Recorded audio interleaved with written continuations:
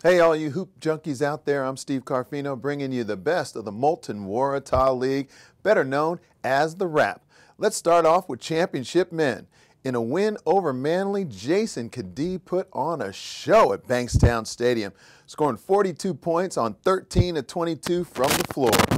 Norse dropped their first game of the season, and it came at the hands of the Central Coast on the rooftop, home of the Norse Bears. The Crusaders went in at halftime up 22 points, jumped out of the gate. Matt Beta and Callum Jenkins both scored double-doubles, and Tommy Akamamoy came off the bench for 24 points. The Hornsby Spiders won every quarter to beat the Hills Hornets. In a low-scoring game, Newcastle were able to keep the Sutherland Sharks at a safe distance the whole game. The Sydney Comets crushed the Illawarra Hawks. They shot 50% from the field, won every quarter, and had 5 players score in double figures.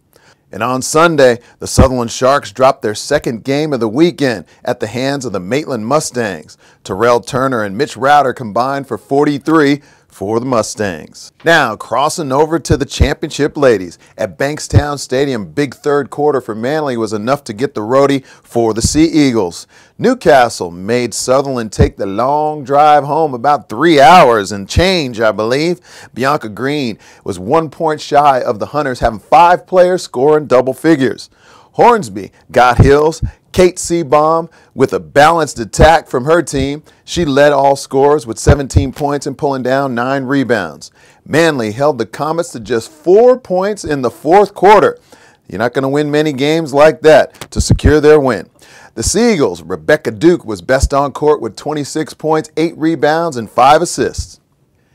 In Division I men's, it's the country teams teaching the Sydney folks a thing or two, with only one Sydney team in the top 4. The Canberra Gunners and the Wagga Heat proving their dominance once again, both picking up roadies. While the Sydney Uni Lions have maintained their consistency, currently 8 from 9 this season after defeating the Bankstown Bruins over the weekend.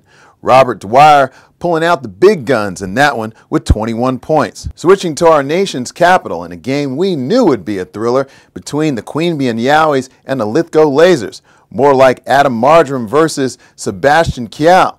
Both guys pulling out the big numbers. The Lasers getting that one done on the road. While out at Hawkesbury, the Jets were struggling to get their season off the ground after suffering a loss to the Hills Hornets. Despite a home court advantage, Hills were able to put that game into overtime with a big 3 from Carl Carlos.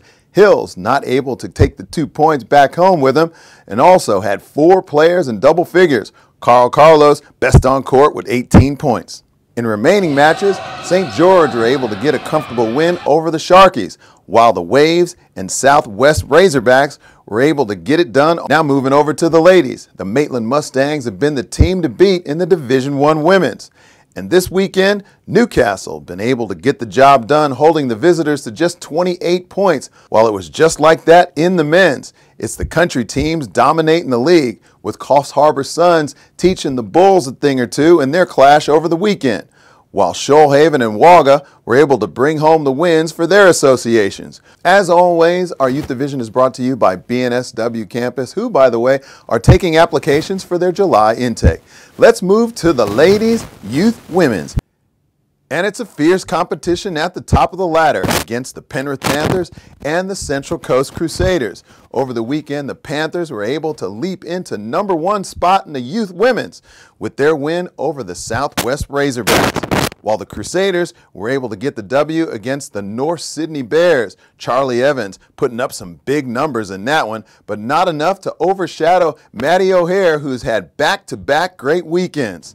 The local derby between the Hornsby Spiders and the Hills Hornets proved to be a thriller, going down to the wire, with the home side getting it done by just 1 point. The Hornets were able to hang in there and get a massive fourth quarter to fall just shy at the end. Jessica Sancottolato and Amelia Iskowitz putting up the big numbers for their side. In remaining matches, Manly were able to pick up the roadie despite the loss. Madison Bennett proven to be best overall on the weekend, scoring 27 for the Bruins, while Newcastle were able to get it done at home, defeating the Sutherland Sharks. Crossing over to Division II Youth Men's, the Central Coast Waves are still proven to be the team to beat. Still a perfect 8 from 8 after defeating St. George over the weekend. Brendan Ferris and Hayden Ellis combining for 36 points. While out at Hawkesbury, the Jets were able to sneak a 4-point victory over Manly. Hawkesbury's Liam Moss was outstanding, scoring 28 points, putting him 24 points clear of the top scorer in Division II. Rianne Greenup was able to catch up with him after the victory. I'm here with Mossy, the captain of the Hawkesbury team. What do you think got you over the line? Because Manly nearly caught you at the end. Yeah, they caught up at the end there. We just kept our heads up and hustled through those hustle plays and made some shots at the end. And yeah, we were lucky enough to get the do. In remaining matches, Hills were able to pick up the weekend double, defeating both the Spiders and the Penrith Panthers, while the Sydney Comets were able to get the W at home. Continue to look rock solid in the top 4 with their win over Bankstown. Sharpshooting Abe Belgian with 26 points and the hardest working man in Youth League, Matt Dunsmore, with 22 for Manly. Newcastle have been putting the scare into teams for weeks, finally getting one over the line against Sutherland. 5 Newcastle players scored in double figures. The Central Coast stay unbeaten with another good road win at Norse on the rooftop. Tommy Akamamoy with another big one, netting 29 points. The Inner West outgunned Blacktown in a game that featured at least 8 rim-shaking dunks. The Bulls moved to top 4 thanks to that win. After trailing by 13 at halftime, Mossvale were able to create some second-half magic to get their 2-point win over Penrith. Sutherland bounced back to split the Northern double with a win over Maitland.